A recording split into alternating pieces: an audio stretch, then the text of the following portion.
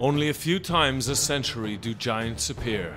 Pele, Muhammad Ali, Terry Mancini. To that gilded list we can add Crumlin's finest, Conor McGregor. As he said recently himself, "Me and Jesus are cool. Gods recognize gods." It was in this place, on the way back to an assignment in Lucan, that a young apprentice plumber asked his employer to pull the van over and told him he could shove his job. He was going off to the bright lights of Las Vegas to seek his fame and fortune in the mythical octagon. Legend has it that Finnegan's Wake foretold of the arrival of this young champion. It was Joyce who predicted an octagonal argument among slangwangers in 1939.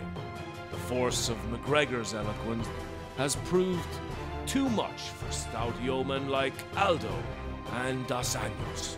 The cudgels have been picked up by Nathaniel Diaz, who laid down a marker when he said, "Conor thinks he's the ninja.